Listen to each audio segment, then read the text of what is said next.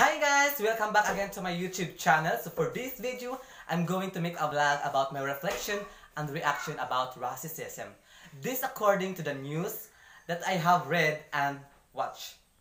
So according to the news that I have watched, racism is prejudice, discrimination, or antagonism directed against a person or people on the basis of their membership in a particular racial or ethnic group. Typically, one that is a minority or marginalized. Yes, someone's experience of racism is not about their ethnicity or appearance, but about other people's perception of those things and stereotypes that impact that perception. The risk that someone will experience racism depends on whether the signs that they are not from the dominant ethnic group.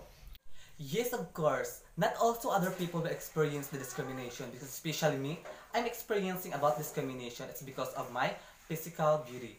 When I was in elementary days and also when I'm entering high school day, so I'm experiencing about discriminating.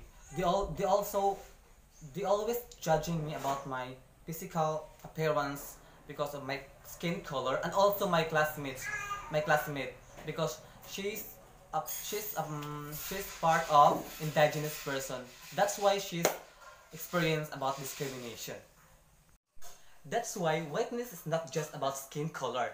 Non-white groups can also be influenced by white ideology, reflecting rather it in their own attitudes and behaviors in order to benefit from some of the power it brings or reduce the risk of being discriminated. This would include, for instance, people being afraid to talk about racism for fear of offending their friends' white skin. Those who speak out are often judged to have gone against the normal, for example, white ideological. That racism is uncommon and mostly about personal prejudice, black and minority ethics, people therefore often put their white friends' feelings of sensitivity about race above their own need to address the racism they face.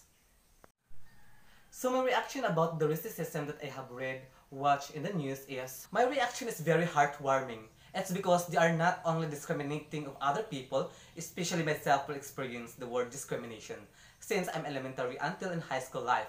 My self-confidence is lessened. It's because of other people were judged my physical body, physical beauty. I don't know in how to share my experience about discrimination. So that's all guys for this video. I hope would you like my vlog about racism. Again, my name is Natalie Batog Mira Jr. from Betty Tusi Garments and Fashion Design.